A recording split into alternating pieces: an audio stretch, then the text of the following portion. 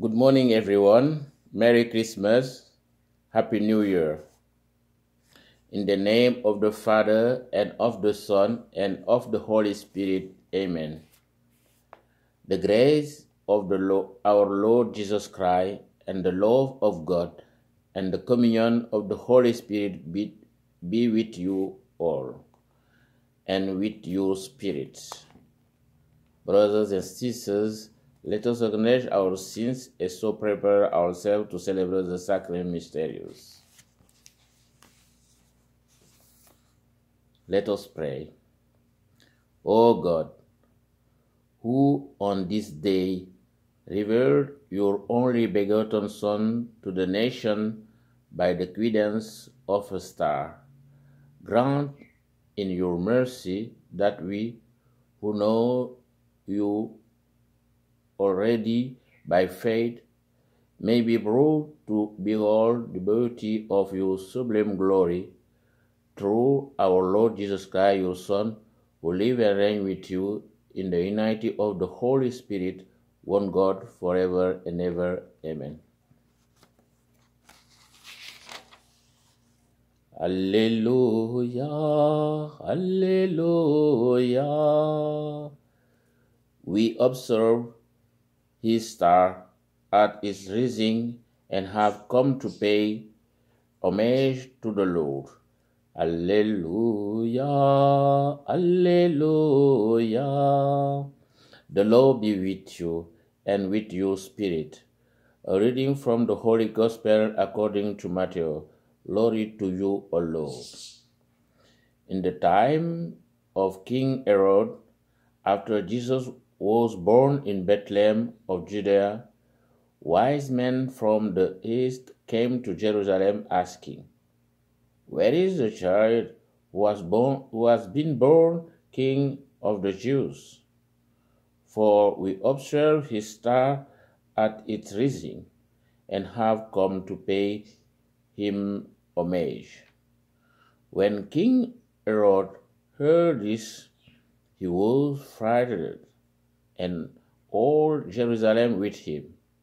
And calling together all the chief priests and the scribes of the people, he inquired of them where the Messiah was be born.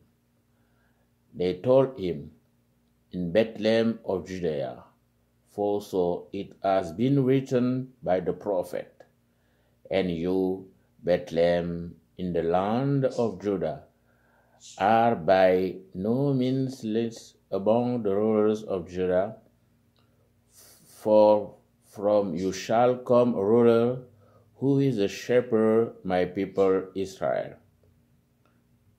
Then Herod secretly called for the wise men and learned from them the exact time when the star had appeared. Then he sent them to Bethlehem, saying, "Go and search diligently for the child, and when you have found him, bring me word so that I may also go and pay him homage." When they had heard the king, they set out, and there ahead of them went the star that they had been at its rising, until it stopped over the place where the child was. When they saw that the star had stopped, they were overwhelmed with joy. On entering the house, they saw the child with Mary his mother, and they knelt down and paid him homage. Then, opening their treasure chests, they offered him gifts of gold,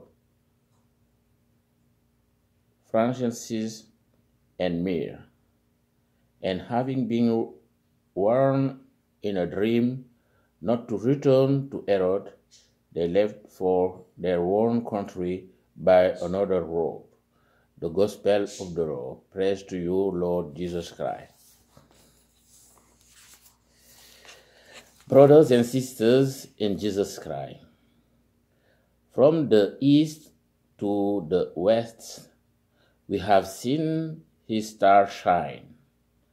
The wise men, meaning no Jewish people, came to Palestine, to Bethlehem, to worship the Son of Mary, Savior of Israel, the chosen people.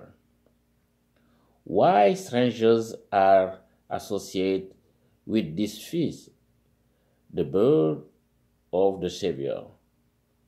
The Epiphany gives us reason and the response of God to do it like just that. The Epiphany reminds us that the salvation in Jesus Christ is universal and all the same, even pagan nations are associated with the same heritage, with the same body, sharing the same promise in Christ, born in Bethlehem. This is the strong message St. Paul addressed to the Ephesians in his letter. This message is addressed to each of us, everyone in his culture, language, country, and family. Jesus offered himself to the one who seeks him, who comes to meet him. He allows himself to be touched, seen, and adored, etc. He belongs to all and every one of us. It is to say that each one of us must be a seeker of God in view of his own salvation and to all. Spiritual retreat, pilgrimage, recollection, meditation of the Word of God help us if we like to do so. Epiphany is the feast of the quest of God, his light, his mission. The three wise men did not hesitate to leave their country to find a mission. You and me, what are we doing to find him? There are no only specialists for this.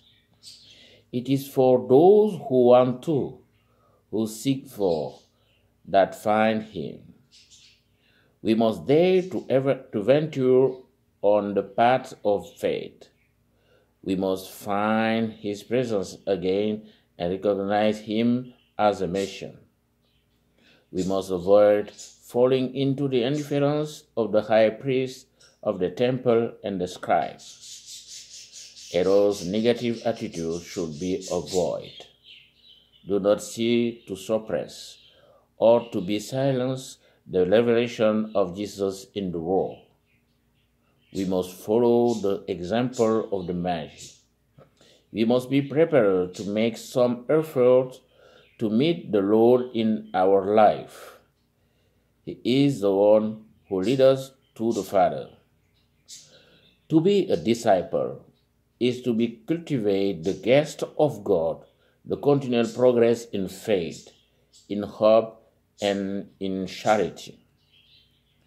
As the wise men must bring their gift to Christ, each of us must bring to him what he is, what he has, and give thanks to God through his Son, Savior of all nations.